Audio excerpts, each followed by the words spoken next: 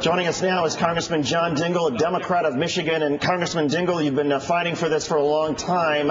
In terms of the politics, assuming that there is some problem with the Senate, you will then essentially have all of your colleagues and yourself stuck with a Senate bill that many of you cannot stand, that becomes law. It does a lot that you like, but there's also a lot that you don't like. Doesn't that become a huge political vulnerability for you? It does become a huge political vulnerability, and it does become a huge source of dissatisfaction in the House. But Senator Reid was over at the caucus yesterday.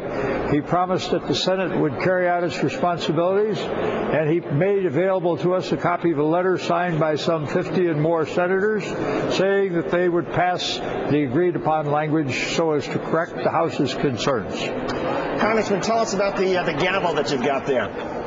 Well, it's a great one. It is the gavel I used when I presided over the passage of Medicare in 1965. And you know what a great piece of legislation that is. This is also the gavel that I used when I gavelled into passage the House version of the health insurance reform bill, which passed the House in November. And I'm thinking that this is a gavel that will be used by Speaker Pelosi when she gavels the legislation into law later this evening.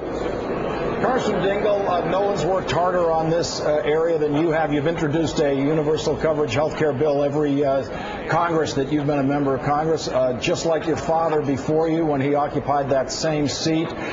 Did you think that this was the year that it was finally going to happen in the form that you wanted to see it happen?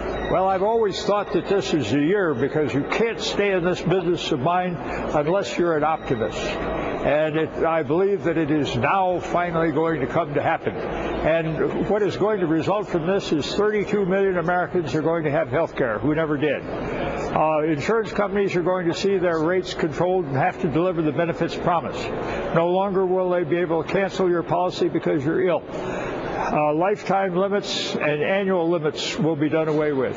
Pre-existing conditions will no longer bar Americans from health care. And whether or not it is going to reduce the budgetary deficit by over $130 billion in the first 10 years and by over $1.3 trillion in the second 10 years. Congressman Dingell, you've seen many presidents, many Congresses try to do this. What was the difference this time? Well, I think, first of all, its time had come. People recognized that something has to be done, and they wanted it done. Beyond that, they had a favorable Congress.